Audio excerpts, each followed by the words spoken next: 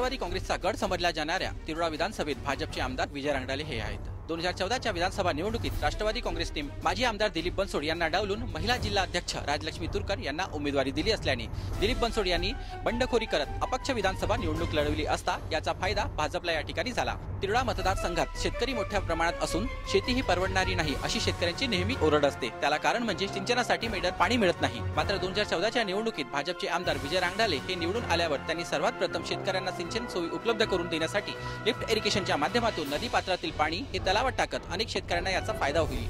त्यामुळे मतदारसंघातील 32,000 हेक्टर शेत जमीन ही सिंचनाखाली येणार आहे। तिरोडा विधानसभेचा इतिहास पाहता या मतदारसंघात निवडून आलेल्या उमेदवारांना पक्ष पुन्हा तिकीट देत नाही। मात्र या निवडणुकीत या मतदारसंघात केलेल्या विकास कामांच्या जोरावर पक्ष पुन्हा मला संधी देणार असा विश्वास आमदार विजय रांगडाले यांना आहे। तर राष्ट्रवादी काँग्रेस पक्ष देखील पुन्हा माजी आमदार दिलीप बनसोड यांना तिकीट देते की नवीन चेहरा या निवडणुकीत उतरविते याकडे सर्वांचं लक्ष आहे।